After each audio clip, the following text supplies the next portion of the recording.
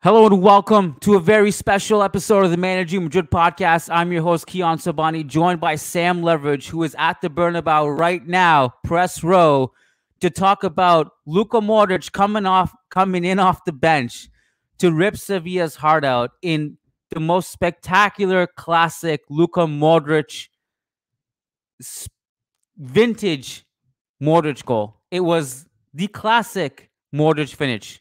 The cut to the right on the inside of the near post. Beautiful. Shades of Manchester United 2013, whenever that was. I think it was 2013. What a beautiful sight. Modric game winner off the bench. Sam Leveridge was there to take it all in, including the Ramos return. Sam, welcome to the show, man. How you doing? Hey, Kiyan. Yeah, it's great to be here. Getting cold at the Bernabeu, but yeah, apologise for any background noise. They're mowing the lawn on the pitch, so straight into preparations for the next one. But yeah, an entertaining evening, more entertaining than perhaps 1-0 makes it sound. So Sam will probably have to go pretty soon because he is gonna have to attend the Carlo Ancelotti press conference, which usually he's the second coach. So first, Quique Sanchez Flores will come out, he'll speak, and then Ancelotti will come out after. So I'm going to try to focus on getting as much out of Sam as possible, who was there on a special night. Why don't we start from the top? Ramos reception. A lot of people were kind of bummed out that there wasn't really a Ramos tribute. You heard some fans booing. What was it actually like in the stadium? It was very weird. It was before the match, pre-kickoff and everything. I mean, he came out to warm up and he was applauded then by the fans that were in the stadium. Then the teams were read out and he got a standing ovation from pretty much all of the Bernabeu. But then when the game actually kicked off, it was like he was any other opposition player. There were even some whistles, some boos for him, and I think that almost kind of reflects the Madrid-based fans that we sometimes forget about a little bit because they're kind of more the minority we don't hear about so much online or social media. But a lot of Real Madrid fans were quite hurt by how he left and felt that he was trying to squeeze more money, a longer contract out of the club. And there are still some people who don't look back on Sergio Ramos necessarily as favourably as most Real Madrid fans do. And so I think we had a little bit of that tonight with the whistles and the boos, but generally I think most people at the Bernabeu were very happy to see Sergio Ramos come back, and it was very Sergio Ramos in the referee's ear the whole way through the game, even taking on Luka Modric and Nacho and some of his old teammates. So yeah, it was strange to see him back at the Bernabeu, but in different colours. It was a weird occasion. As always, when you're there, sometimes the minority are very loud. So they can overtake the majority at times. And it's not really a reflection of how the entire fan base feels. I know even at Managing Madrid, there are conflicting opinions on Sergio Ramos and the way he left. And I always look at him as this club legend. And I can't really get mad at some of the stuff he was doing today because that's what made Ramos so special with us. Exactly, yeah. No, I think Real Madrid fans kind of respected that as well. That the first one or two times he was arguing with the referee, there was kind of, hey, leave him alone. And then it was, wait, this is what Sergio Ramos has always done. This is Sergio Ramos. Not backing down from anyone. I actually thought he had a pretty good game. For all the bodies that Sevilla plugged into the box and tried to limit the amount of clear-cut chances we got, I thought he was fantastic. Had some key interventions, big blocks, and in iconic Sergio Ramos fashion, when Rodrigo goes down in the first half, Ramos just looks at him and goes, get up, get up. It is the iconic Sergio Ramos get up. All right, Ramos tribute out of the way. We love you, but we got our own team to focus on. What did you think of how this game unfolded? 0-0 at halftime. We left it late to score the game winner. Sevilla frustrated us. What was something that caught your eye in terms of what they did to make it difficult for us? Well, I think it was almost what we spoke about yesterday in the pre-match podcast where we were talking about what it might be like. They kind of really congested the middle, and I think we saw a lot of that. Vinicius was as wide as I've seen him any time this season. He was almost on the left touchline for pretty much all of the game. And that central area was very congested, and that was where I think we really missed Jude Bellingham in particular, because there were a lot of times where Brahim down the right or Vinny down the left would find that space. They'd beat a player out wide, and then they'd be looking to cut the ball back across in the middle, and they'd just find Rodrigo on his own up against Sergio Ramos and all these big, tall, physical defenders. And you just kind of needed that run from deep that wasn't there because it was Brahim that was on the right, Rodrigo kind of on the last shoulder, and Vinny on the left. So There just wasn't that kind of figure arriving into the box that could have been Jude Bellingham on another day. And then, I mean, it was strange because at the same time, Raheem and Vinny were having quite a big impact, but just in the middle, there was nothing. And perhaps Joselu, if he was available for this game, would have made a bit of a difference. But it was really one of those games where we've seen it before with Rodrigo, that he just doesn't fit when you're playing against a team who is sitting very deep. And he doesn't have that physicality. And at the same time, he didn't quite in that central role. He's still lacking that ability to create something out of nothing. And I think also with his confidence, how it is at the moment, not having scored for a while, he's kind of not at the top of his game, and it was one of those where I think we were just waiting too long for that moment of magic, and then Luka Modric produced it. I think that analysis is bang on, Sam. I think everyone was trying to do the right things. I'll put it that way. Like I thought that some of the criticism of Real Madrid at halftime was pretty harsh in my opinion, because I think people underestimate how difficult it can be to break down compact blocks like that, where you have three central defenders, a ton of width, a ton of coverage, and a team that really all they care about is just plugging holes centrally and bursting out on the counter, and not really, like, you and Mehdi were talking before the game and talking about what Sevilla is good at, and the fact that they actually have the third most touches in the final third of any team in La Liga behind Real Madrid and Barcelona. But they just didn't play that way tonight. They came with a mission, and you called it too with Quique Sanchez Flores and the way he might approach this game. And I think you were bang on that. Sevilla made it difficult. And I think when you look at what Real Madrid were trying to do, I think they were doing the right things. I thought Vinicius and Brahim, left wing, right wing, they were doing the right things to break lines. Sevilla had difficulty containing those two players on the wings. They were able to get past one or two and get a good ball into the box. Our problem was, like you said, we didn't really have the central presence. Sevilla, with that many defenders in the box, they didn't have many people to mark. A couple times we did break through was the Vazquez goal, which was disallowed. That was a great offensive sequence. Another one where Vinicius gets the ball to Vazquez on the in the box again, but there was a foul, so the referee stopped play. And I also think the way we had the fullbacks position, so Mendy on the left, Vazquez on the right, you look at their heat maps, they were playing very high in this game. They were playing high up the pitch. And so in terms of doing the right things to create space for the wingers and create chances, I think we were doing the right things. Part of the problem was we weren't really sending players into the box. You saw Tchouaméni go in a couple times. I can kind of understand why Carlo didn't want to flood the opposition's box, because that leaves you vulnerable in transition. And we did see a little bit, like to start the second half, right immediately, we started to send all of our midfielders into the box. Valverde hits the post. And then it was kind of largely uneventful. I think the referee getting subbed out of the game, subbing himself out of the game, took some of the wind out of the sails a little bit. And then Modric saved the day. Like, I'm fine with it. I'm fine with the W. And it wasn't, I think, as bad as maybe some of the analysts on my TV feed made it out to be anyway. Yeah, and I think Sevilla as well. I think perhaps now we forget quite the quality of the chances that they had. I think their XG was more or less the same as Real Madrid's, despite the fact they only had like 2-3 shots. And that was because they had that really good early chance when Emre Zaidi kind of skied it. And then they had that chance from Isaac Romero, who forced a really good save from Andriy Lunin, the only time he had to do anything in the whole game. Great save. But it was a fantastic save. He doesn't save that, Sevilla had gone 1-0 up, and they were defending very well. How many times have we seen this kind of game where a team comes to take a 0-0 draw, they have that one chance on the counter, and like you say, I mean, with Tchouaméni, if he was pushing forward a little bit more, there might have been one or two more of those counter-attacks that might have ended in a goal instead. So credit to Sevilla, because I think they handled it really well, but at the end of the day, it was just the quality, and perhaps there's another thing to talk about with the bench that Real Madrid had tonight, and Ancelotti didn't make a sub until the 74th minute, and Modric was pretty much the only player on the bench who could improve what was on the pitch, and that's eventually the small difference that he made was enough to get the win. But there really weren't many options for Carlo Ancelotti to turn to. Yeah, and I'm just gonna, Sam, can you see my screen being shared right now? Yep. Yeah. So this is something I just like to do for the people who are tuning in on YouTube. We can kind of go over it together. So Real Madrid XG of 1.02, basically 1. Sevilla 0.97. These are Sevilla's two big chances.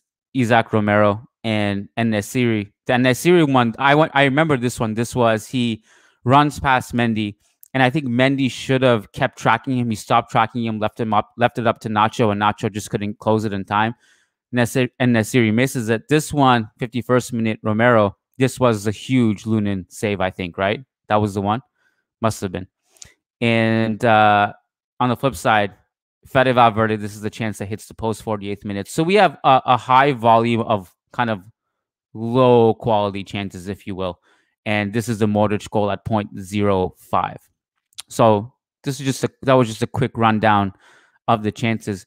What did you think of the Modric sub? I know it obviously worked out, and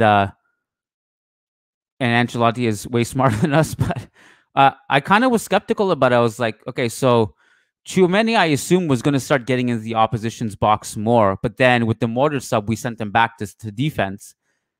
And I was just kind of skeptical of how that will work from an aerial presence and that stuff. So what did you think of the sub? Yeah, it was a bit of a gamble, but I kind of saw the sense in it. I think something had to change because what Real Madrid were doing, they kind of had that 10-15 minute period a bit before the referee decided to sub himself off. And that 10 to 15 minute period, if the goal didn't come then it slowed down, and you're thinking something has to change, otherwise there's not going to be a breakthrough. And so you look at the Real Madrid bench, and I mean, the only forward on the bench was Alvaro, who in the end had quite an interesting impact in the injury time when he came on. But you have Alvaro, who's not a game changer in that sense, and obviously Castilla player. Then the midfielders, you got Modric, Dani Ceballos, and Arda Guler. I mean, if you're going to call on one of those players to come in and change a game, it has to be Modric. And I think having Toni Kroos in that, then the holding role, a lot more advanced than Tchouaméni had been, I think it kind of made sense, and it was interesting. And also the point that eventually led to the goal was that Modric is a player who can take shots from distance, and we saw a little bit of that from Fede Valverde. But Modric was a little bit more of a player who's not going to smash the ball as hard as he can like Fede Valverde will, but he'll try and place it. And it was very clear that Sevilla are going to have 9-10 men in the box for most of this game. Then we need to have somebody who can take shots from distance, who can take advantage of those free kicks and things around the box, and that was what Modric did in the end that made the difference. I know you gotta go in a second to Ancelotti's press conference. So I want to just get your parting thoughts on this game before I kind of, I guess, just go over my own notes and interact with the fans a little bit. But what did you want to? It can be anything from the game, first half, second half, experience of the stadium, etc. What did you want to talk about? Yeah, I think one of the big points was Lucas Vazquez's goal in the 7th, 8th minute. I mean, if that had gone in, if that had been allowed, it would have been an entirely different game. And I can imagine this could have been 4 or 5-0 if Sevilla had to chase the game and struggle to do that. So I think that was a big turning point. And then I think it was interesting, the use of the bench from Carlo Ancelotti. Arda Guler's birthday and he didn't get a minute. Perhaps that was a little bit harsh, but given the circumstances, I think you could see why. Yeah, the atmosphere was very good. I think that people were very excited to see Sergio Ramos back. But then as soon as the first whistle went, it was, okay, Sergio Ramos is just another opposition player and we're here to cheer on our team. And in the end, I think this is the 3 points that will make a big difference when we get to the business end of the season, when we've got Champions League, quarterfinals, semi-finals. And Ancelotti can afford to rotate a bit more when there are more players available. He'll be looking back thinking, I'm really glad I got this 3 points against Sevilla and not just 1 point and a 0-0 draw. So I think, yeah, that final push, that magic from Luka Modric as well. And who knows, maybe that's the last big Luka Modric moment that we'll get of him at the Bernabeu, which it feels like the end is coming nearer. And to see the players hoist him up, the fans all applauding him, going crazy for him, I think it's a nice kind of tribute to Luka Modric as we enter this final stretch of his career here. The scenes, I mean, I'm jealous that you got to witness that. The scenes of all the players hoisting Modric in the air. You could tell, like, I don't know, you probably wouldn't have seen this part, Sam, because you're so far away. We get replays at home, but the camera pans on Modric at the end of the game, and he's holding back tears. Like, you could tell how much it meant to him, and everyone's just hugging him. It was really a beautiful moment. I think in a lot of ways it was an ugly game, but it was a beautiful finish for Madridistas. There's no question. Sam Leveridge, your work is invaluable to the website. Thank you for going to almost every single home game for Managing Madrid, doing great work. You're going to post your post-game piece on the website. You're going to post all of Ancelotti's post-game quotes on the website as well. Thank you so much, man. And No problem at all. I'll give you a quick tour of the Bernabeu as well for All those of right, you live watching look. on. Beautiful. Well, it It's would help blurred if I out. turned Oh, off you the have the blurred blurred background. screen. That It's is not good to show you the view, is it? But we can still see. how about this? All right, here we go. Beautiful. Empty, but It's getting I better. find when it's empty, it's just spiritual experience. It's very it's very like just mystical to be there by yourself. Yeah, not many people get to see the Bernabeu completely empty, so it's All right, treat, Sam. even if it is very cold. Fine. I'm going to go and see what Galito has to say. All right, Sam. Great chatting with you. Ian. All right, take care. Bye. All right, guys. It's just me and you guys right now. So I'm gonna go over my notes. I have a couple super chats. I'll save those for the end, I guess. I'll go through them a little bit later. And I just did want to go over my notes really quick, and then we can kind of just chat and see what we miss, what I miss, etc. But I think just to go back to the previous analysis, I thought Real Madrid basically did what they were supposed to on a tactical level to break Sevilla down. And the one thing they lacked was the aerial presence and a Joselu-like presence. And it's something that they had to compensate for at times by, by the 80th minute, when you start to get a little bit desperate with it, you saw Rudiger actually take up the center forward position. So this is the classic trick that, Zidane used to do with Sergio Ramos. If you need a goal, you need a presence in the box, you just send your best aerial center back in the opposition's box and give yourself a target. But I think, again, the problem was we didn't have that target. And I thought Vinicius and Brahim had great games in terms of line breaking and creation. And they did what they were supposed to do. I was going over some of the numbers after the game. And just like, I'm not supposed to be surprised at this point. As many of you guys know, I believe that this is possibly the peak of Toni Kroos, which is exactly how he wants to go out. And I asked him before the Leipzig game, like, is this the best football you ever play? Like, rank this among your best seasons. And he was like, that's really difficult to do. I don't know. And he didn't really say either way. But look at these numbers. These are just wild. 138 touches. Far and away the most of anyone on the field. You know how, like, I always just am amazed by his long ball stats? Usually like 10 for 10, 11 of 11, 16 of 16. Today, 18 of 21 long balls completed. 117 passes, 94% passing accuracy, 4 key passes. One epic freak out at the referee for trying to getting out of the way and then getting booked for dissent. He doesn't freak out much, but when he does, it's truly special. It's a great freak out face. And it's always justified. Like, remember that time when he got a yellow card for making zero contact with the player who dove? I think that was in the Champions League, a few years ago. He freaked out. His freakouts are rare, but they're justifiable and epic.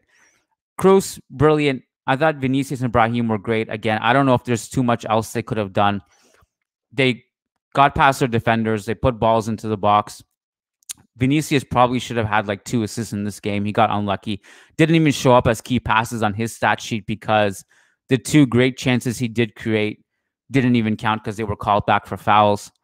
Again, they just missed the presence. And I can kind of understand why Ancelotti didn't want to flood Sevilla's box with Tchouaméni and Fede, in part because that would have left us vulnerable in transition. And they did have their rare counterattack moments, and all it takes is one. So I kind of get the cautious approach from Carlo in this one. Also on Vinicius, a couple things that I wanted to add because I love this performance. The defensive work rate from him has been off the charts this season. Oh my God, Sid is here. Hold on a sec. I got to add Sid here. Sid, how long have you been here? No, just a few minutes. I was listening and Jesus. Sorry, man. I didn't even know. I didn't realize you sent me the link, and I was just listening to Sam and you talk, so I've been listening to everything. We can just continue from where you're going. You've been here since Sam was here? That's crazy. That was like 15 minutes or 10 minutes. I blacked out. My bad. I didn't know if you were joining or not, but I'm glad to have you. So that's great. You can give me a break from talking. What did you want? Let me just finish my Vinicius point. Defensive work rate from him has been off the charts. And I've thoroughly enjoyed the effort. The other thing is he's gotten so good. And this goes back to You remember back in the 2022 Champions League run, Sid, that famous image of Benzema drawing lines on his hand and showing Vinicius where to pass the ball. And we always said, like, he's been so good at cutting in and playing the right pass into the box. That pass to Vazquez, and he had 2 of those today, reminded me of, like, man, this guy, he's so hard to defend because you throw 1, 2, 3 defenders at him, hoping to close his space and suffocate him and take the space away. But if he just gets that pass early, he punishes the defense for sending defenders his way. The defense just completely collapses because there's an open man in the middle. There obviously is. If you're getting triple teamed, there's an open man somewhere in a good position. So I just think he's been really, really good with his decision making as well. Yeah, I was shocked with that pass. It was a lot similar to the one he played to Bellingham in the Clasico too. But this one was more curved. Like Bellingham's was just kind of through ball. Was that the Clasico that he did that, or was that Atletico? The through ball to Bellingham. The Trivela one, the outside of the boot? Yeah. No, I think it was neither. I thought it was against Rayo, wasn't it? Oh, Girona. Oh, right. Yeah. He's done a couple now. Like he did it in September too. Who did he do it against in September? I'm pulling that up. That was in Brazil's friendly against Ghana. He did the same thing. And yeah, he actually had a crazy one against Ghana. Let me looking at that one. Oh, never mind. That's a wrong clip. But I thought that was great. I thought there were a few moments when he dribbled through the defense and he released the ball well. I actually thought the concern today was the way Sevilla played. We needed a little more from Ferland. I agreed with that. I saw someone tweet that on Twitter, and I agreed. Like I thought Vinny and Rodrigo did their best, and we're just kind of low on guys who are supposed to play next to them right now, like Bellingham and Joselu. To be honest, I thought that was a little scary. Maybe Sevilla are better, but that game's a little scary when you consider like we played well with the pieces we had, but Lunin had to bail us out, and Vinny had to be amazing to make sure we won. Whereas like. And it just kind of shows that our margin for error is down now. Like if we have Joselu, Bellingham, I think we put the game away faster. No doubt about that. I think Vinny probably gets a couple assists today, or definitely does more. Agree. Yeah, I agree.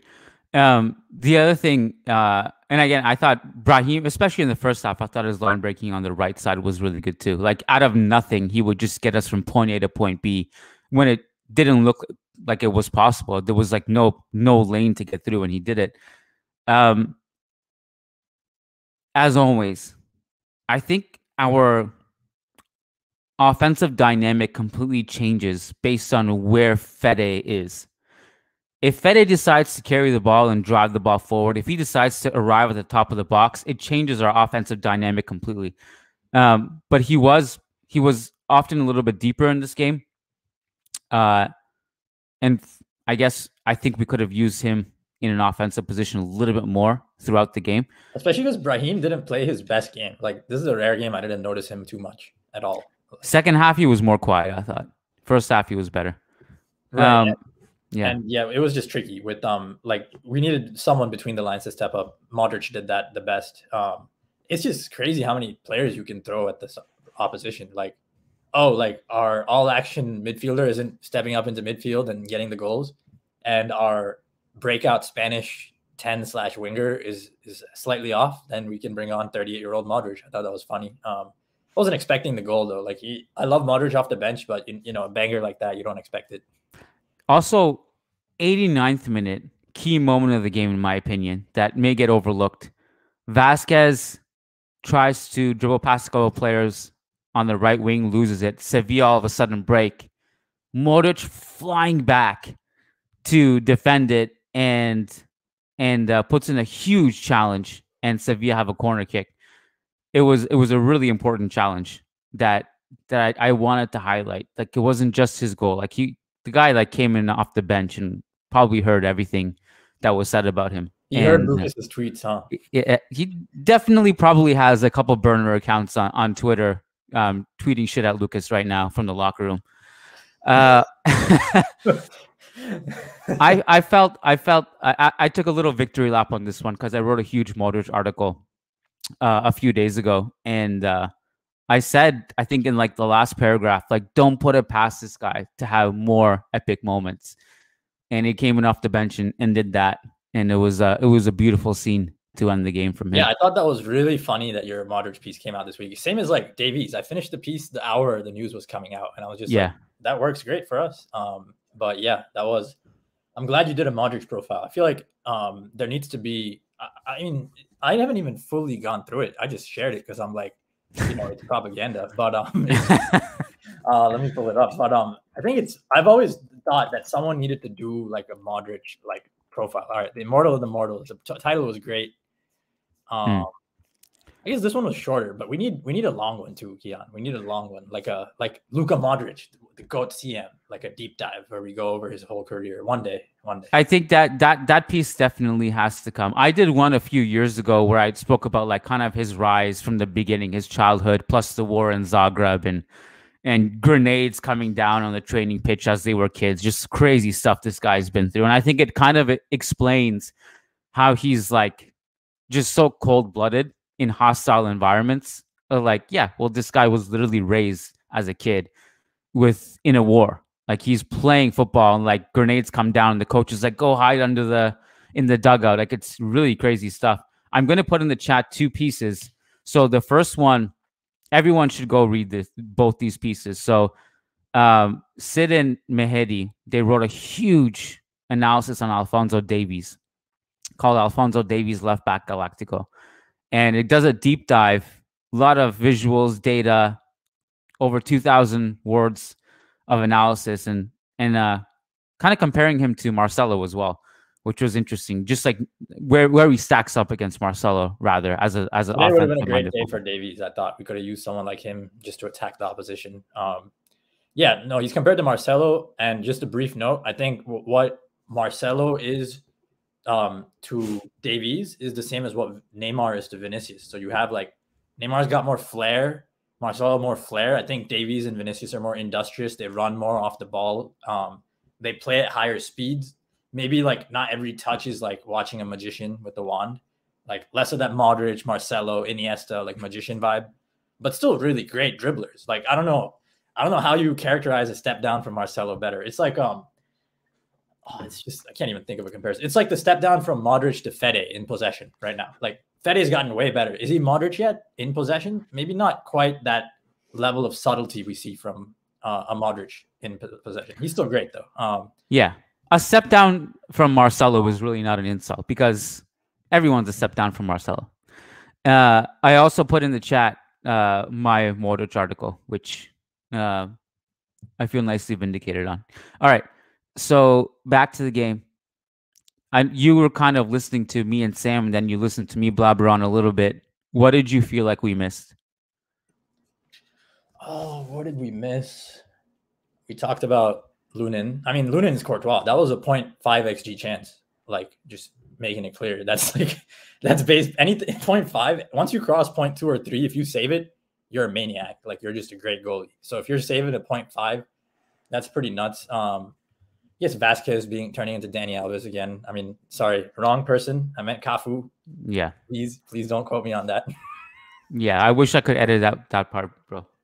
I'm so sorry. Man, I even had that in the piece, the Davies piece, where I compared him. I apologize, everyone. This is my apology. Please accept it. You know, I hope I don't get fined or. Well, Vazquez did his part for sure. Definitely unlucky for that goal to be disallowed because, went all the way back to the Nacho foul, which I think was the correct call. It took 10 years to make the call, but it was the correct call. There were probably other moments that I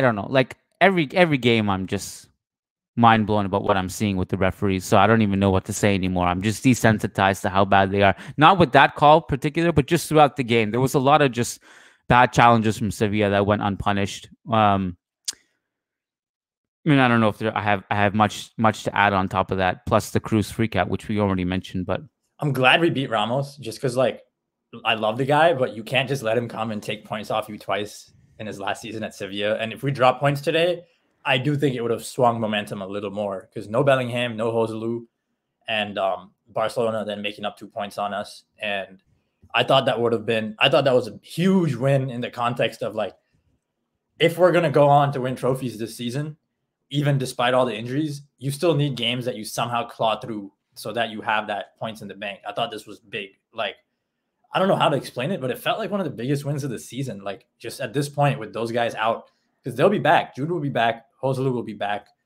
And I don't like, there's an international break coming up, I think. So we're not really worried about like players missing time after the international break. That's when we're going to get Militao, Courtois, Bellingham's going to be 100%. Joselu will be 100% in March. So, I mean, just let's look at our fixtures right now. March 16th is our last game before the break, I think. So we go pretty heavy. So we got Valencia, Leipzig, Celta, Osasuna, and then we have a break for the international break. I just hope. The thing is, like, I'm skeptical is like every time I look forward, it's like, okay, in 3 weeks, 2 weeks, we're gonna have Jude back. We're gonna have everyone healthy. And I just don't know like what's gonna happen in those 2-3 weeks. So we just hope. We gotta worry about what's in our control, right? And yeah, I mean, we may never be healthy this season, but you know, that's not in our control. We just gotta. What is crazy, I thought, was I guess I didn't even fully clock how many is Carvalho missing the next 2 games too? No, it wasn't a straight red.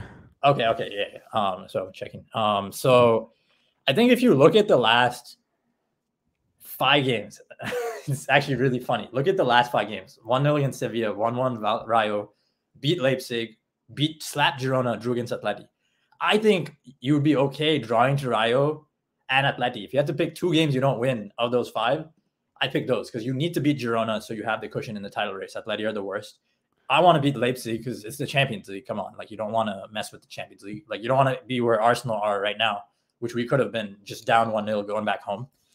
And then today, I don't know. It's just Ramos, man. He's just I love him on our team, but playing against him, it's like, all right, I want to clown on you the same way I wanted to beat everyone when you were on my team. And just the satisfaction of him getting away with dropping points against us, like with us taking points off us twice, would have been too much, especially when we could use him. So I think just from an emotional perspective, this last 5 games went exactly as we needed.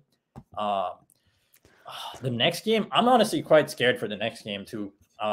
Valencia, Lunin saved us against Valencia. Lunin becoming Courtois is like kind of turning into a big deal.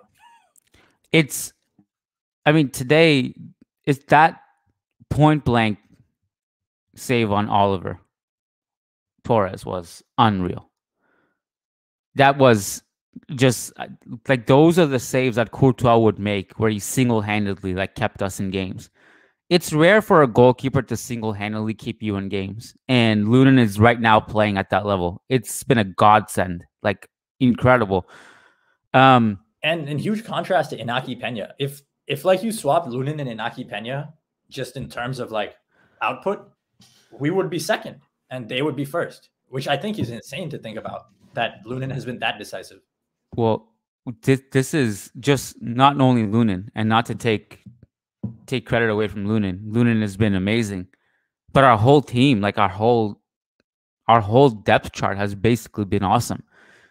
Think about all the things that I have to answer to Diego about. Like Diego's like, well, you got like, you know, we were missing this player and that player, and Ter Stegen is that. Like, dude, no one is talking about our injuries because we're winning. No one's talking about Courtois being injured because Lunin is playing amazing. No one's talking about Militao and Alaba being injured because Rudiger is playing out of his mind.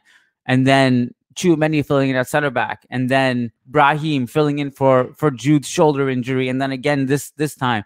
Like, our depth, our bench has been fantastic, man. So we got to give an ode to the bench and Carlo for keeping this team afloat amid all the injuries. It's been pretty amazing. Just in the context of the games you mentioned and how we drop points against Atleti, I agree with you in that if you're gonna pick and choose where you're gonna drop points, Atletico basically circled the game against us on the calendar and underperformed in most of the other games, and then they just figured us out. And it's like, okay, well, we'll drop 2 points there. Well, not ideal, but we played a team with 2 of the best strikers for heading the ball without any of our center backs the second time. And the first time we played them after playing Barca in the final. So like their rep is just living. Even their rep against us this season is living off some very questionable foundations, in my opinion. It's really funny. Like they beat Alaba in the air the first game, and then by the last game we had them so figured out that they could barely draw, even though we didn't have center back. So I just thought that whole progression is funny. I still don't count the Copa del Rey game. We had a rest disadvantage, like a big one. It was a huge disadvantage, and we beat them in extra time in January. So I just think it's hilarious, man. It's just a meme. Like, did they lose today or they drew today? Atletico? They drew against Almeria. Almeria are a funny one because they're weird, and they haven't won, but they pretty much pushed us, Barca, Girona, and Atleti all the way. And I think that's crazy. But back to what you were saying. Well, Sid Lowe put out an interesting tweet, and I kind of had a similar experience watching them because I try to watch as much at Arribas as possible. They're kind of like the best bad team in a while. Like, they come close a lot, but their record is abysmal. Yeah, and the Girona win was, I mean, a part of being important for obvious reasons. It was super important because it effectively ended Girona's morale for the season. Michel comes out after the game, waves the white flag. He said, we're not on this level. And it kind of started to put a barrier between us and, up until that point, was what our main rivals were in the league, which was Girona.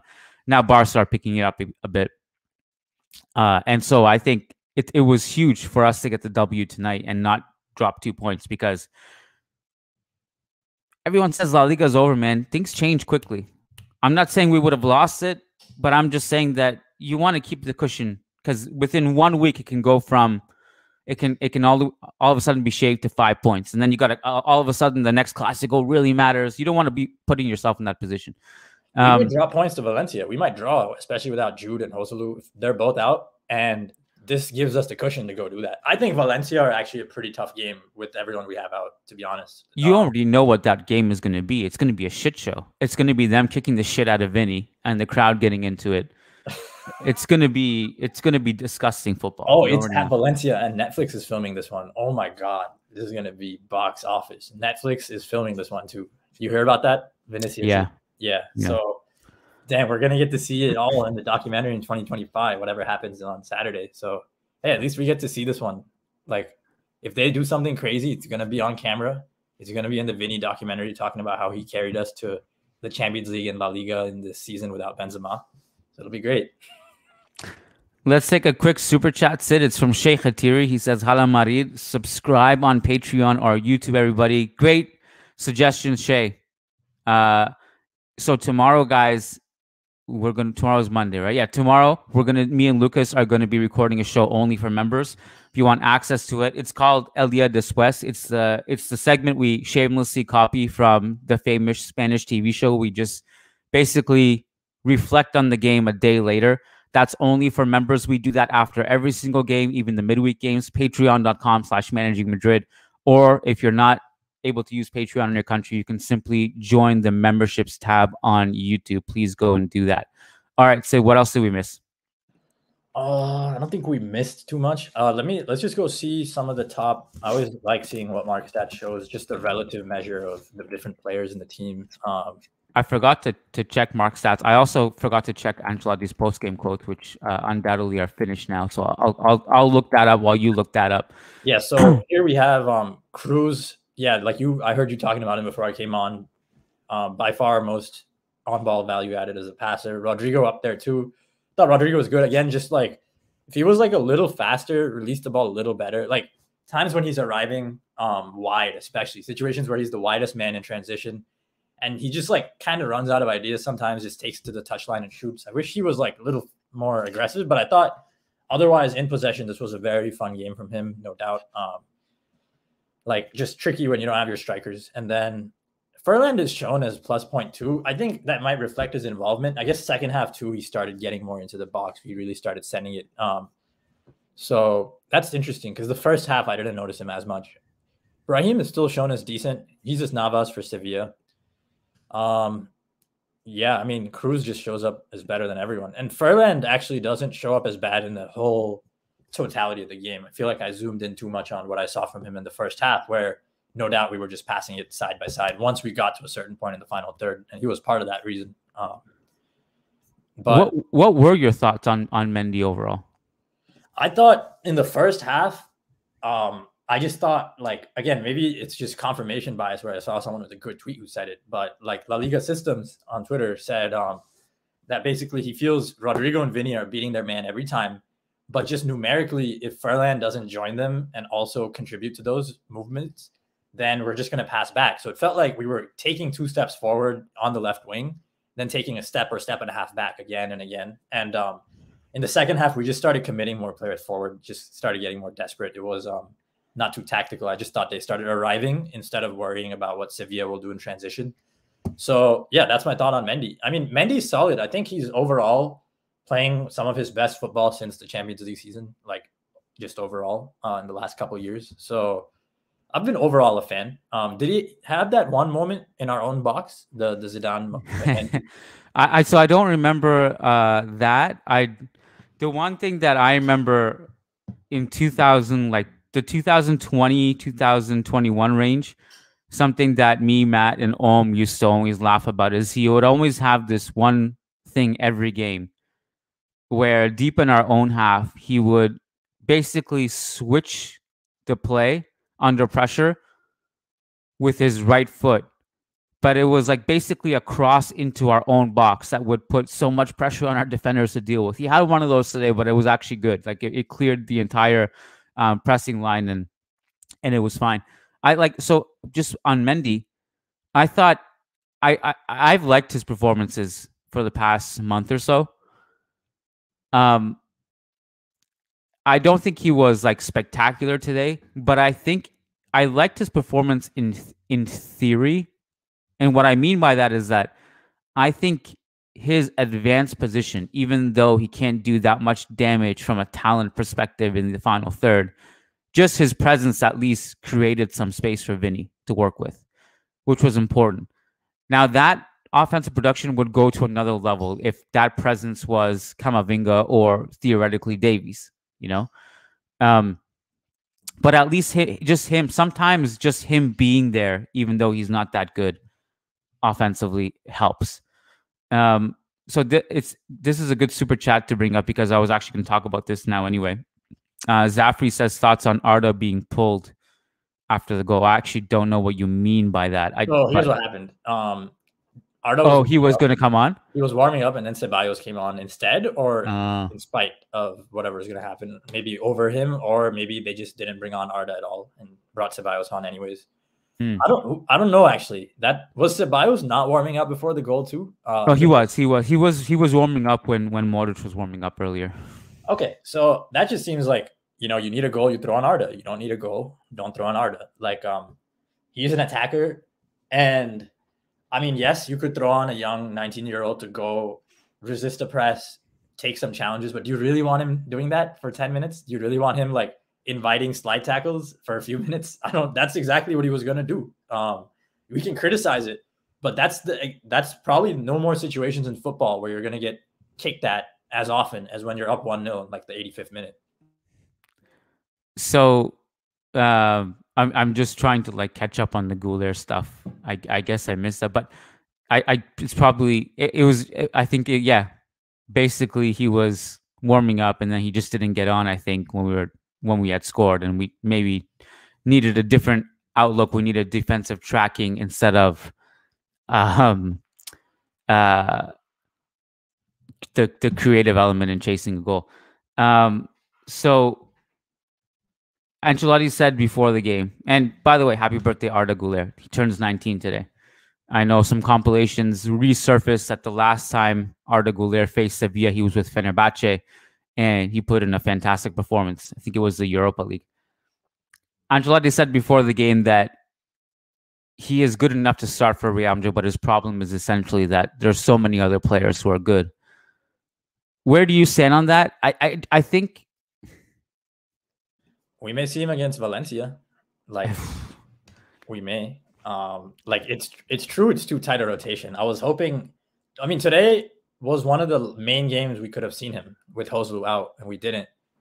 It's just a weird game though. Like like if you're concerned about Guler's like getting tackled by the wrong players, you just don't bring him out against Ramos and Sevilla. Like, yeah, the rotation's too tight. I agree with you. Like, there's no point. Like, what are we going to debate? I'm not going to write an essay on why there's 5 players ahead of him. Like, we know that. But with the injuries, this is his moment. And, you know, we're probably going to get these questions every week until Joselu and Jude are back together, which I think is fair. Would you have brought Guler on over Modric? How could I sit here and say I would have after we saw what we saw? Well, but just think about the profiles and what we've been talking about with Modric all week. Like, he made the right choice. I think he's protecting Arda from like having XX expectations played on him. You don't want to make him someone who's expected to decide every moment he comes on. And there's a hierarchy. Like Brahim, I mean, we've talked about this, but Brahim needed to decide like so many games in a row before he was like accepted as, okay, like Brahim is one of us. Like he's Lunin too. Yes, Lunin as well. So Arda has not decided anything, but like the one thing he really did, I mean, has he decided anything since Atleti, he just made that run that opened up the space for Carvajal to cross. I always go back to that. He just made the right time position. That was the Super Cup one? Yes. It was just an overlap, nothing crazy, but it gave Carvajal a split second to get the cross off. He's put in a couple good balls, right? In a couple of the games he's come on, or yeah, I mean, we can obviously see the talent. I just think as much as Ancelotti will say that he is good enough to start, there's very clearly different levels of trust with him. Like, I just think there's also, I mean, the physical aspect too that some were worried about. Like, can he keep up with the flow of the game and be in game match fitness kind of mode right away against these really physical teams in La Liga? That might be a concern. And for that reason, you might want to ease him in. But I mean, like, he's been back for over a month now. Like, so at some point, you got to figure. Now, it's funny, like, you talk about the sheer amount of players. I know right now Ceballos' stock is pretty low. I know it's low. He hasn't been playing really well. But keep in mind, last season, and I still feel this way, I actually am a really big Ceballos believer. I think, like, as far as, like, 5th, 6th choice midfielders go, he's probably the best 5th, 6th choice midfielder in the world. He's really, the amount of energy he has, his ability to progress the ball, to press, work hard defensively. I like his profile. He's a good player to have in your rotation.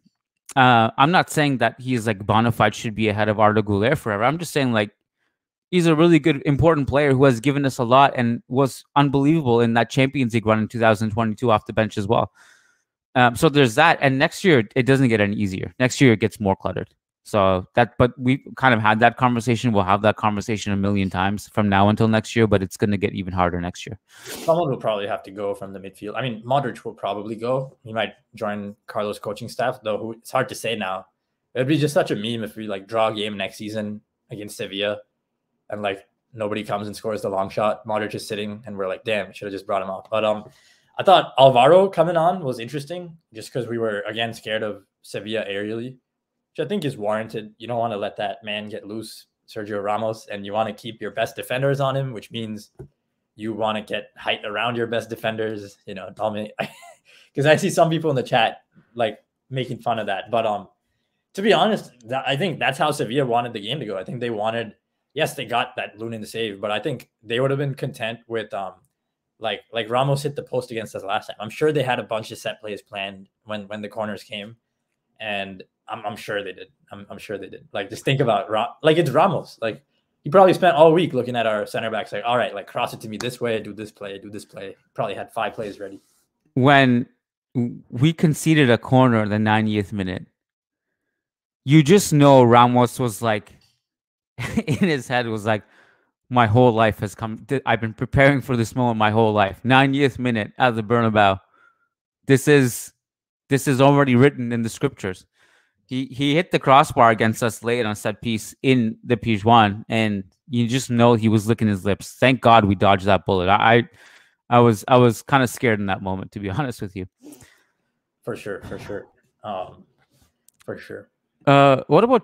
Did you have any notes on Tchouaméni?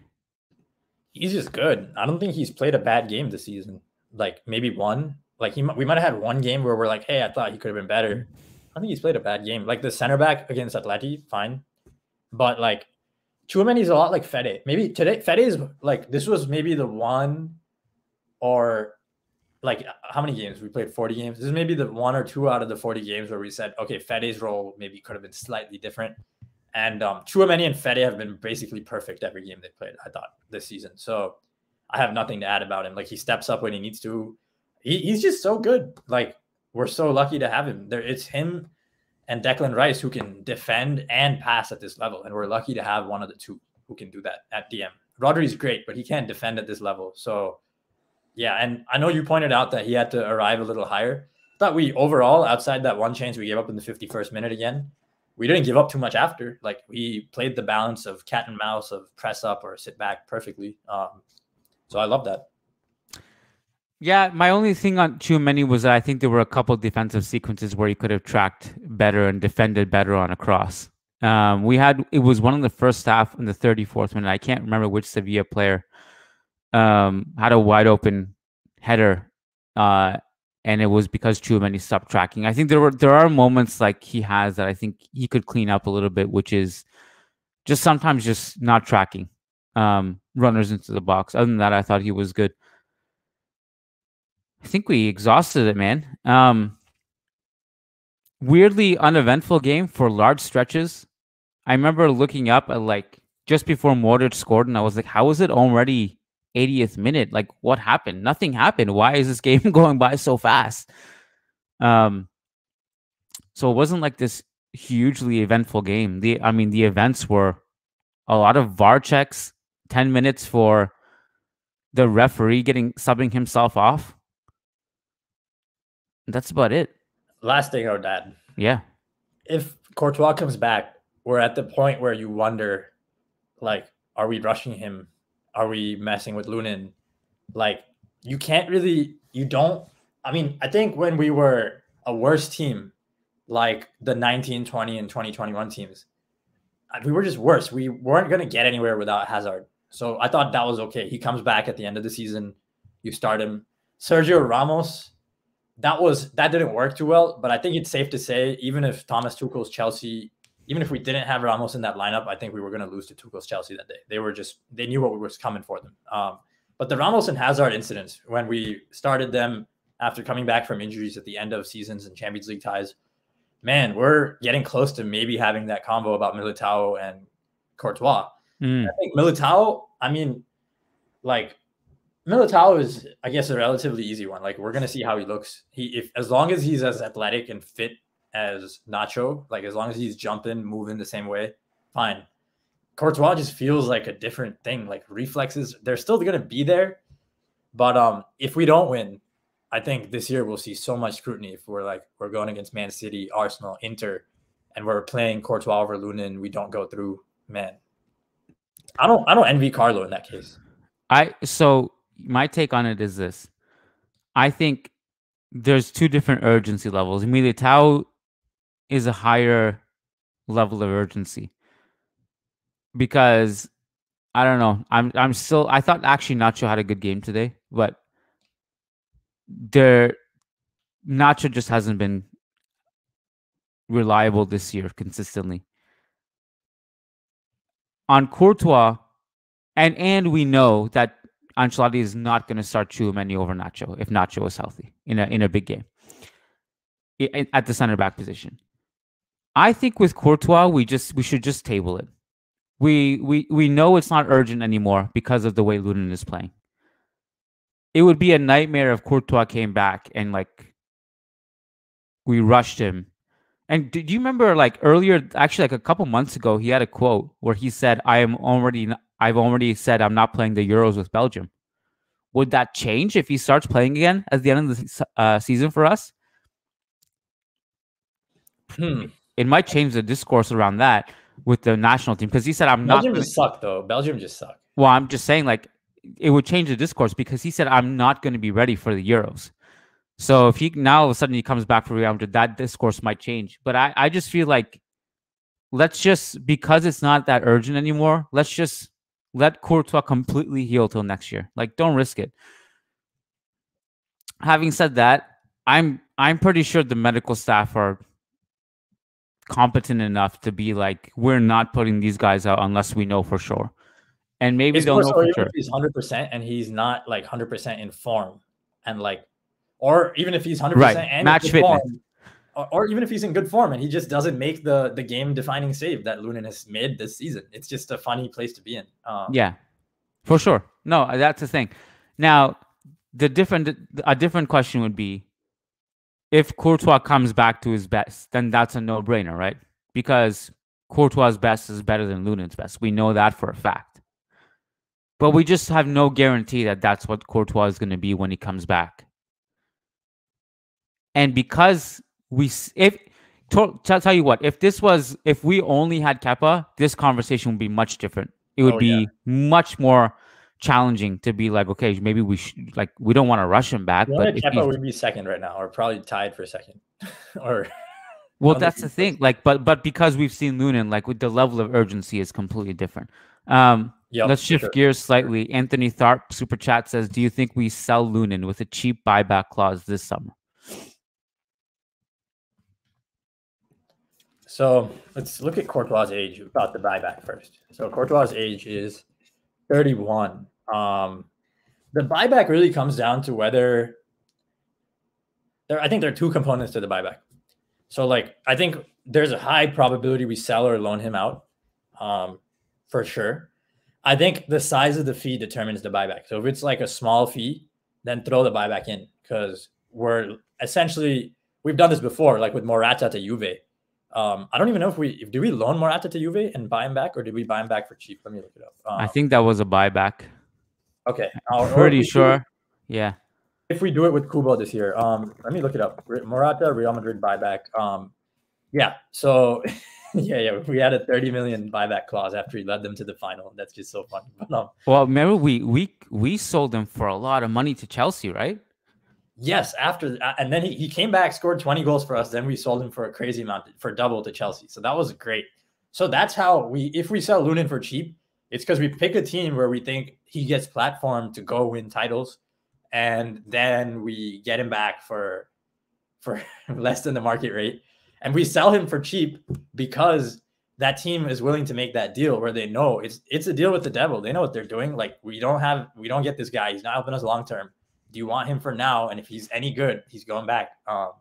So it really comes down to whether Lunin's market looks more like that, where teams aren't bidding so much to the point where we feel we can get more back for him if we play this game. Or if someone bids like 30 million, 35 million, I think we sell him outright. I don't know if like the market for Lunin, it's hard to say. I just don't know what the evaluation of Lunin is, because goalies go through up and down years. Like Ter Stegen was great last year. He's been okay this year. Courtois had obviously a couple great years. Wasn't perfect at the start of his career. Obviously, he was great in 1920. But I just don't feel like goalies are always consistent. So I don't know what the market's going to be like. Like, is there going to be a team that looks at him and says, this is mini Courtois, bring him in right now, let's start him, a top team? I'm not sure. So it's going to come down to the market, but I wouldn't be surprised if he's let go and that we move on to a new backup goalie, because I think he's pretty much gone past the backup goalie tier. Like, you can't keep him there anymore. It's like if Camavinga was still like a complete backup, if Camavinga didn't start like so many games. Now he does. He starts a lot of the games. But what do you think? I mean, he's clearly too good to stay without at least leaving on a loan to a good team as backup. It's one of the hardest positions to fill for an elite club is backup goalkeeper. You're either overqualified or basically just someone who's not good enough to play. And in Lunin's case, he's overqualified. What I would do personally, because Courtois, as like you brought up his age, 31 for a goalkeeper might as well be 25. And that's if he was 34, this could be a different convo, but he's not. Assuming Courtois comes back to his best, Lunin's not playing for years. What I would personally do, though, I don't want to lose him. I think I've seen enough this season. I'd be like, I want this guy. I don't want to lose this guy for good. If you can find an ideal situation, and to me, the ideal situation is basically what we did with Kubo, with Carvajal, with Brahim. Brahim was alone, but sell with rights. That's the most ideal thing to me. You guarantee that he goes somewhere and plays consistently, even if it's for 2 years, 3 years. Just have the option, have him an arm's length away as much as best as you can. Because as far as Courtois' successors go, I mean, he right now, the way he's playing, he's perfect. So I can't believe it. I just can't believe it. It feels like a dream. It feels a lot like 21-22, except this is with backups. It just makes no sense. And I guess the team is better, but just feels so not real. And it feels so real because the way the Premier League title race is heating up and all those teams are going to beat each other into the ground, whereas we have this cushion, getting a lot of those vibes. I was just going over Ancelotti quotes, and there's nothing really interesting. Thought the Guler one was funny. He's like, if he doesn't understand why I didn't bring him on, nothing will happen. No big deal. Quote, I had one thought before the Modric goal, and then after you scored, I changed my mind. I think Guler understands that, and if he doesn't understand it, then nothing will happen. I don't have to give any explanations. Had a bunch of Modric praise, says the contract extension is in his hands, just like Nacho and Kroos. It's up to them. The club has already offered it to them, basically. Yeah. It's been a while, Sid. You haven't been on the podcast for a while. I just remembered.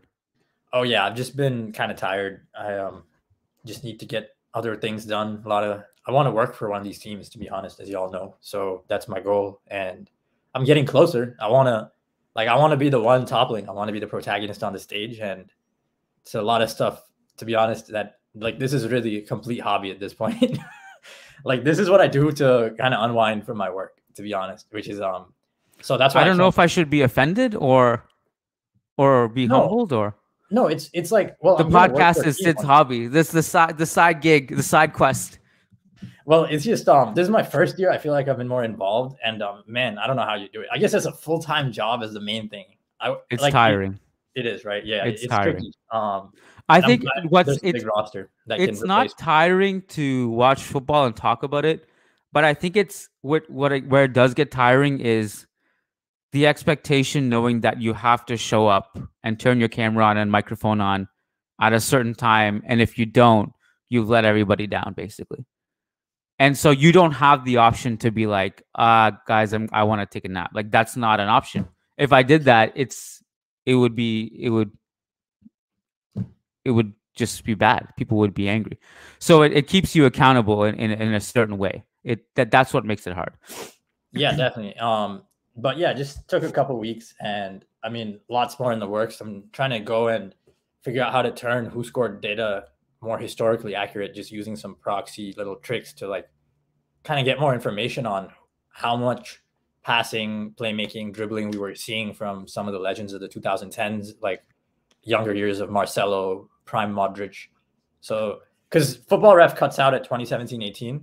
Yeah. And just thinking about that, thinking about the Benzema Henry debate, I thought that was a lot of fun. The things that happen on football Twitter are just mind blowing. Have you checked out StatsHead yet?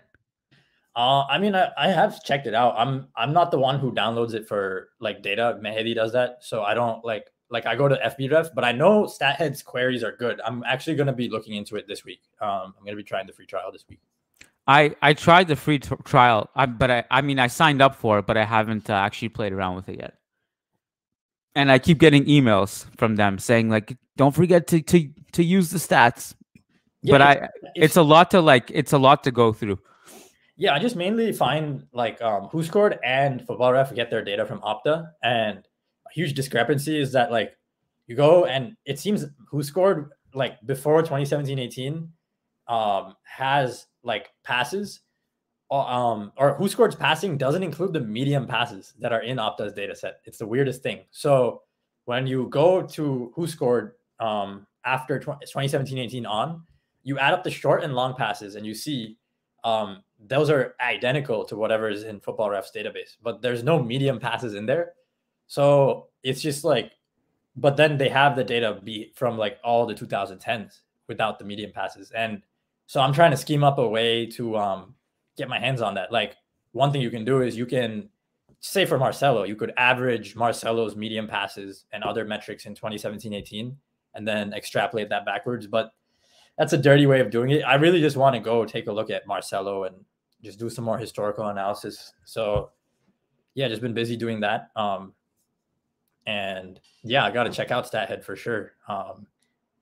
My biggest wish list item is advanced analytics for the greats of the history of the game.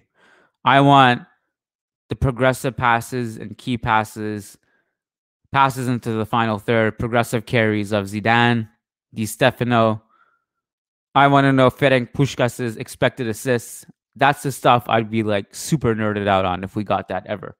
Would take an insane amount of work. Yeah, I mean, if someone could bankroll StatsBomb to go and like do what they do now, but for like the last 40 years, I feel like there has That's to be... what I would be doing if I had Elon money. I would too. If I had, like, if one of these owners, if you want to market and control the narrative around the sport, just bankroll that, because then you get to decide like how good players from the past were. You change the way the game gets talked about from past to future. Like thinking basketball has done a great job of this with basketball. They really influenced the way people looked at the game by just being so comprehensive. And that's a bit of what we're trying to achieve with these historical profiles. Like I think we'll get close for the 2010s players. We're not going to go before that. But I do think that when I'm done, when we're done with this left back series and progressing from there, we will have we'll do a Modric profile. We'll look at his passes. We'll compare it to Xavi. We'll compare it to Busquets. We'll compare them to Rodri, Thiago. We'll be able to do those. So if comparing everything since Guardiola came onto the scene is something you wanted, that's something I think we will see. Just fine tuning some of those measurements now. I don't want to, what if Marcelo averaged like half the medium passes and I'm like using a proxy metric from 17-18? That would be stupid. It would be bad. So yeah, we'll keep you all updated on that. But I've been thinking very historically too. Like I would love to, like, it's just when a player is doing something, I want to know how good is it relative to what's being done this season? How good is it relative to the last 5-10 years? How good is it relative to every era in history? Those are the three questions that pop up. And just doing the Davies analysis was so interesting. Like so many of his metrics are the same, but there are some really big differences that show you how different they are in some key ways. And yet Davies is like the 99th percentile in almost every metric for a fullback of the last 5 years. Yeah. Which is just, those things are fun. And I think fans love that too, because fans love just arguing over legacies. Like Benzema, Henry. I thought the Benzema, Henry debate today was really interesting. Not to take it away from the game, guys. Sorry. No, I mean, look, big people love big picture stuff on the podcast, and we do too. Yeah, just 2003 Henry, just a quick note. You could argue he had a better season than Benzema 21-22. I didn't even realize this, but pretty close to identical in league rate of goals and assists while starting as a left winger. And he had even less help than Benzema. Benzema had Vinny. He had one guy score 14 and one guy score 10 next to him. That's it. And he was the only double digits. Very similar rate, no help. And also dribbled. I love Benzema, but he wasn't a dribbler. Like he was a phenomenal player, but he's not like give him the ball, get out of the way and move in front of him. No, that's not what you do with him. So the Henry Benzema thing, and to be clear, these are two of the greatest players in their position ever. So like respect to both of them. They're just two unbelievable players. I remember we had to visit this conversation of Henry versus Benzema way back when Zidane dropped the bomb, where someone in the press room asked him, is Benzema the best striker in France football history? And he said, yes, for me, yes. And we're like, whoa, this guy played with Henry, he's friends with Henry. So we had to like go through it. I'm like, okay, is this true? Is he just saying this because he's coaching his player? And in which case, there's nothing wrong with backing your striker. Like I wouldn't blame him, even if he didn't truly believe it. I think at the time, my assessment was, I don't know if Benzema quite matched what Henry did. Like when you think about 02, 03, 44 goals and assists, Benzema's never had a season like that numerically. 04-05, 39, 03-04, 36. Like Henry had a 4-year stretch at Arsenal where he was literally unplayable. You could probably 5-year stretch. Where I think it shifted for me was when I saw Benzema's 2022 Champions League run and his play in overall competitions. That Champions League run is arguably, and I don't even know if it's arguable anymore when you reflect on it. I think there's one Cristiano Ronaldo season which comes pretty close. Probably the greatest run by one player in a Champions League ever. And when I saw that, I was like, this guy's just on another level right now. But so now the discussion of like where their peaks were changed to me. At the time when Zidane said it, I was like, no, I don't think this is true. You look at the numbers, you look at the surrounding pieces that Henry had, you look at how when he got them to the Champions League final, his overall production was insane. But it shifted for me a little bit after Benzema's Ballon d'Or season. I'm just pulling up Zidane's quote here. So for me, yes. I don't know. That's all he said. It was like, it was a very small quote. I don't even think that's a fair comp then, because Henry was, you could call him a striker, but I think that's a little boxing him in as far as what he did. He did more. He played. Oh, Benzema too. Yes, I think Benzema, exactly. And I think that's why, but I think Benzema is much closer to a striker than Henry, I guess. It's like calling Mbappe, like Benzema is more of a striker than Mbappe, would you say? Yes. And I'd say Mbappe is much more similar in the zones he uses as Henry. I don't even know if I'm not sure he's as good as a playmaker. Has the speed and the finishing. I don't think he's as good a playmaker or creator on the ball. But I just think Henry is like a lot closer to a winger. And, it's hard to compete with the winger's impact. If a winger can create as many goals and assists as a striker and do it from the wing, I just thought, I agree with you. It's just, I didn't realize that Henry's 02-03 is numerically almost identical to Benzema's best season, 21-22. But then you go look. It's superior, actually. Well, I think when I look if you look at goals and assists together, it's 60. It's more total, but per 90, I believe it's like basically very similar. Maybe I'm off there actually. Per 90, it might be different. You know what? Let's just pull this up. So I put per 90 in 2 competitions, but I'm just going to look at the whole thing now. When playing against Henry was one of the most terrifying things I remember as a Madridistas. He absolutely cooked us at the Bernabeu. Like it was terrifying to play against. The guy is one of the legends for a reason of the game. I just still, even despite that, I don't think I've ever seen anything like what Benzema did in the 2022 range. All right, so going through it, Benzema, 59 goals in 3,900 minutes. 59 goals and assists in 3,900 minutes. Yeah, so, you're right. I was only looking at their domestic stats. I excluded the other competitions. I made a mistake there. But that's where you could argue that might be more fair, though, when you look at supporting cast. And I know Benzema did it. Okay, fine. The fair thing to Benzema is, yes, he did it against ridiculous teams.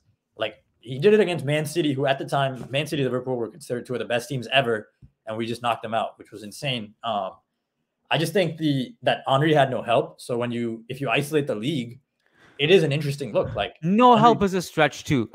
We have to remember that he was part of the Arsenal Invincibles. That team was loaded with, you look at the Bergkamps, the Pires, they had a good team. It wasn't, it's not quite. I mean, and we have to remember this, Sid. When we're talking about Benzema's greatest years, it was when he was at his most alone. Cristiano had gone, Bale had gone. He was basically him and taking young Vinny under his wing. And I think that's what made it so special. Like, he went to a level that we hadn't seen before in his entire career. So I think when we're talking about help and no help, I think it's fair to say that you could argue that Arsenal team, he might have had more help than Benzema did. That season, it seems like I don't think Bergkamp scored that season. I don't think he scored. I just mean he sounds really cool. But when I look, he sounds cool. What does that mean? Well, I can't remember the specifics of year to year. I just remember Bergkamp as a figure who was unreal. I don't remember the year to year specifics. And also his it's not his goals. Like he's one of those who's also impactful outside the goals. Let's For see. sure. For sure. 14 from Pires in the Premier League, fine. Then 5 in the FA Cup. All right, fine. So then 16 from Pires in 35 appearances, 9 from Freddie Ljungberg, 13 from Sylvain Wiltford, then 32 from Henry. So I guess he got 29 goals from Roberto Pires and Wiltord. He got 11 assists from Patrick Vieira. I mean, it's all right. I mean, who's what's his name? Sylvain Wiltord. Sylvain Wiltord. He was the guy, I think, who scored the equalizer in Euro 2000 in the final. Oh. Yeah, in like the last second of the game. I think I still think, what it's, again, when we had that discussion earlier, this was years ago when Zidane was still coaching the team when he brought that up. And I've said this a few times. No player has shot up the historical rankings in my book more than Karim Benzema in the last few years. Like I had to basically rewrite so much in my book because Benzema out of nowhere just catapulted himself to probably the 3rd greatest player of all time in Real Madrid history. He surpassed Puskás. Up until that point, Puskás was ahead of him. And so it completely changed and shifted the way I viewed Benzema historically after that 2022. Not only that, like it was basically anything post Ronaldo, Benzema went to another level, but specifically that season. Anyways, long story short, I think Benzema has surpassed Henry in that conversation. I should have mentioned that from the top, but I don't think that it was the case necessarily when Zidane made that claim. That's my point. Let's get to a couple more super chats. Varun Krishnan says, thanks for being the voice of reason and keeping up all the hard work, guys. I appreciate you, Varun. Thank you so much for your support over the years. I always appreciate you. Decode says, Benzema achieved what Messi couldn't with Griezmann, Coutinho, Dembele, etc. He carried alone and started a new generation with Champions League. Henry can only dream. What? I don't know what Messi has to do with this, but of course, Messi in the Champions League. He's lucky to carry. He'd be lucky to carry Pelé and Maradona. What Benzema did was for sure something most footballers probably dream of doing, but football is so hard. You rarely get the opportunity to even be on a stacked team, or like you're never guaranteed to win a CL. So like no player ever you dream of it, but the reality of carrying a worse team to a big title like that is something very few players could have ever done. I think it's just the body of work that Henry has over the years, how long he carried Arsenal. If you look at how many years he did it, and the fact that he was just a left winger, like people miss, he dribbled, he did things other than striker things. He Benzema was a false 9, fine, he was a 9.5. I think a winger is more impactful in build-up play in the first and middle third and final. I honestly think a winger is more impactful overall for a team's build-up and ability to destabilize the opposition than any false 9. I think a false 9 is the most a striker can do to make themselves more useful. But you're a winger. It's just easier to access you. You're out wide. If you lose the ball, it's not a big deal. You have a touchline next to you, so there's more license to take risks. And like Henry was Benzema against Atleti on the touchline. I feel like he had a lot more of those moments where he was just going at guys. That's all I'm saying. The best achievement, sure, Benzema had a better achievement. I thought Ali was harsh. We had Ali on. He was saying he thinks it's not close that between Henry's best season and Benzema's. He thought Henry's 03 is actually way better, which is what prompted me to look at the metrics. Well, just quickly on this comment, actually, I agree. What Benzema has achieved is probably historically greater in that season than anything else we've seen in the Champions League. You won't find me disagreeing with that. Where I have problems with comments like this is that it belittles other great players. The idea of Henry can only dream. He literally carried Arsenal to the Champions League final. He did it, Arsenal. And he cooked us at the Bernabeu in the process. This is a great player. We're talking about one of the greats of all time. We don't need to belittle and say things like Henry can only dream just to praise a certain player. All right, Sid. I just saw someone say I disrespected Bergkamp. So let me just go check real quick. Bergkamp was one of the greats, man. Bergkamp is truly one of the greats. Yeah, he was good, I guess. I mean, was he a false 9? Okay, he was a main striker, then a second striker. That makes Yeah, sense. could do both. Because he wasn't. You would often see Henry kind of like coming in from the left wing, and Bergkamp playing centrally, but they were interchangeable too. But Bergkamp was more the main striker in those years. So he was like the Roberto Firmino of their time. That's fair to say, right? I think that's good. A better version, I'd say. Let's see. So, looking at goals and appearances. Oh, okay, fine. Firmino did not get anywhere near. Okay, I didn't realize. I thought Firmino had scored way more, but he only scored like 130 goals in his whole playing career from 2009 to 23 before Saudi. Bergkamp was at 200. I apologize for the slander.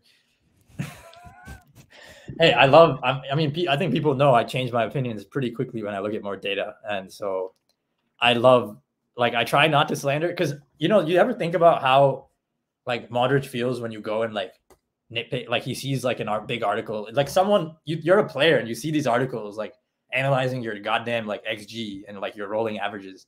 Must be so weird, man. Like it's something I've felt weird about. Like I still comment, but I'm just so aware, especially just knowing that some of these players do read your stuff. Like even if they don't read every single one, it gets back to them. And it's just funny, man. Like, Bergkamp, if you're ever listening, I haven't seen enough of you, man, to really know. I just want to put it out there.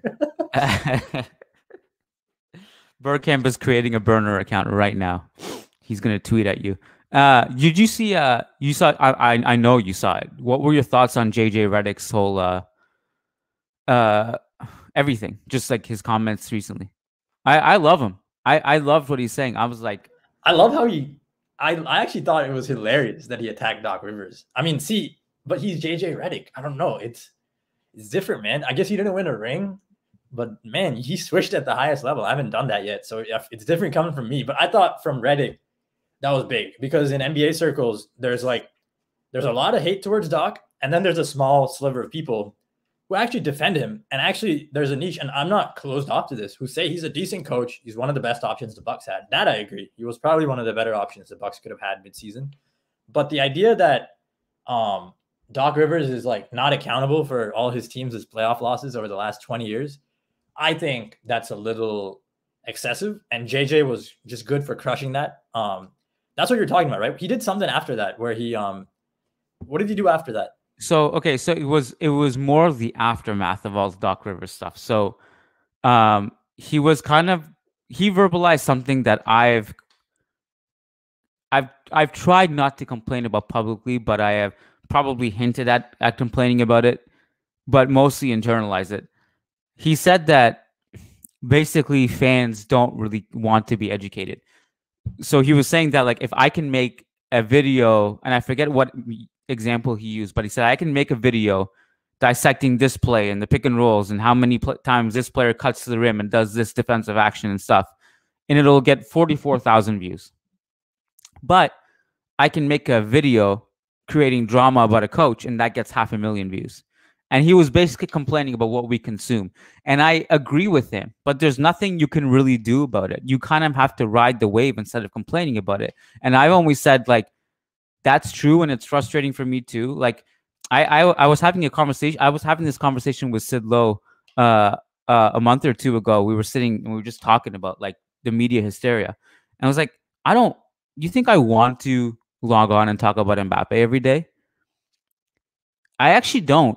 But why do I? Because that's what's paying the bills. And so, like, now you twist it and you talk about, like, okay, tactical fit and this and that, and you try to bring an intelligent conversation and not like kind of like the brain dead Mbappe dialogue that generally happens every day. But you can't really do anything about it. You just have to kind of ride the wave and do your best. But you just have to capitalize on the niche. Like the people listening to us now, the people who are live on YouTube with us now, the people who are listening at home, they're the niche nerds who care about, Real Madrid on this level like we do. And so you just have to be okay with getting a smaller share of the pie, because you could have millions of people listening, but are they really fans? Well, and this goes back to the whole 1,000 true fans model that, what's his name? Something Kelly, the guy who was on Tim Ferriss for a while. He put out this whole thing saying, you don't need 1 million fans. Because you could have 1 million fans and they don't buy into you. They don't care about you.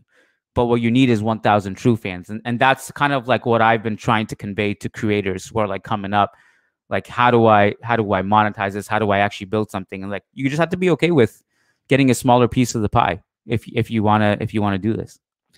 I think what JJ said is interesting because he also then name dropped like 5 of the biggest like analyst accounts that are massive, like Brady Hawk on Miami Twitter, or he brings on Nekias and Steve Jones, or he name dropped Thinking Basketball. And Thinking Basketball, I think you can create something so good where you reach an exit velocity like Thinking Basketball, where I think their videos are now on the NBA channel too. Let me pull it up. Yeah, I'm super happy for Ben and his team. I really liked talking to those guys over the years. I mean, not all of them, but one of his team members I've spoken to over the years, really smart guy, Mike De La Rosa. I've always liked their approach, and they just stayed at it. You have to be perfectionist and reach an exit velocity where the algo kind of just puts you out to the world. You become a narrative and authority. And it's hard because what Ben and Thinking Basketball do, they cover every team in the league. That is one of the hardest jobs in content creation. They're there because it's hard. I don't think people realize how stressful it's like basically a team film room. You're basically in a team film room. All those guys, they could get hired by a team any day. You're basically doing like a role you would for a team, which is very intense. But yeah, I don't think fans want to learn. I agree. I think most fans want to, or I think even if they do, they want to be fed at their level, which is very primal, instinctive things they've seen that you can kind of act on with the primordial brain before you get to more sophisticated frameworks. I don't think it's a big deal anymore. I feel like you can mix both. You can be serious sometimes and then kind of be a jokester and go off like JJ did there. I liked it. I like that JJ was the one who chose to weigh in because he has that rep as like the more balanced head, and I like it. But come on, JJ, just say what you mean sometimes, and I loved it. Let's shift gears for a second. Zafri says, did you all see the tweet on who the best Champions League player is? I'm assuming this is the one I actually quote tweeted and gave my opinion on. It was basically a question of like, who was the greatest Champions League player of all time? Yeah. There was a couple Messis. There was someone said Clarence Seedorf, which I love me some Clarence Seedorf, but he's not getting into this conversation. Seedorf competes with Modric, but like not Ronaldo. I think he's like compared to I think if you had to, like when I'm looking at Pantheon CL midfielders, I think Seedorf is up there with Luka. Like one of the few, maybe right there. What Modric has done has surpassed Seedorf, man. And I love Seedorf. I really love Seedorf. Like he's an amazing midfielder, high IQ, very intelligent, technically gifted. But to me, what I couldn't believe was like it's actually irrefutable. It's not even up for debate. This is not a conversation of who is the GOAT. You can debate the GOAT all you want.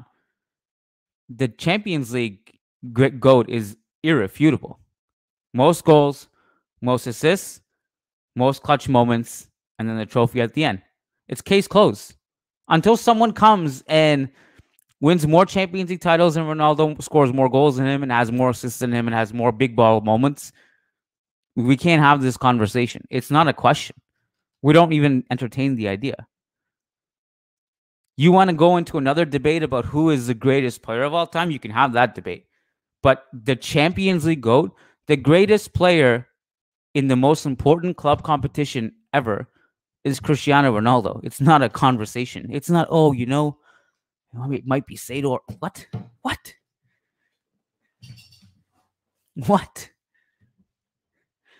I have nothing to add. I mean, it's just it's a big gap. The clutch goals are there. The moments are there.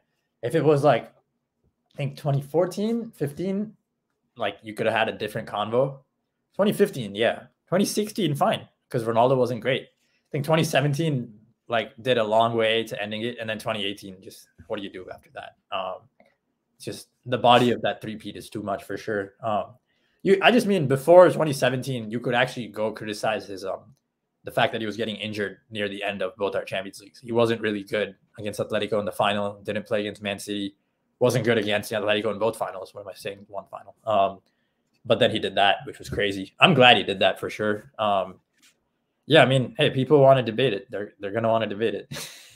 They can debate it, but it's because people... There's no arguments against what I said. Yes, there isn't. Other than like it's just changing the goalpost, which is like, you know, like sample size or clutch moments are not the whole picture of a player. Or you have to shift the goalpost to outside the sample of the Champions League for sure.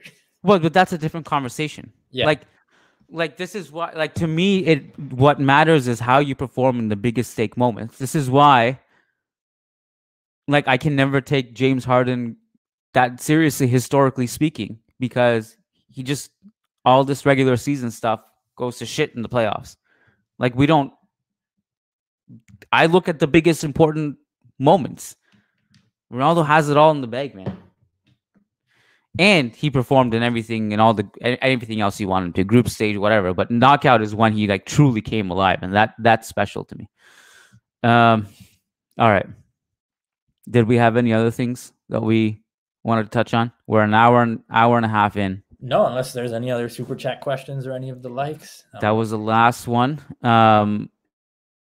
Yeah, thank you guys all for the super chats and for tuning in. If you guys joined in late, it's going to be posted after the fact. So tomorrow, Lucas and I are going to do our El Dia Después. That's after every single game for members only.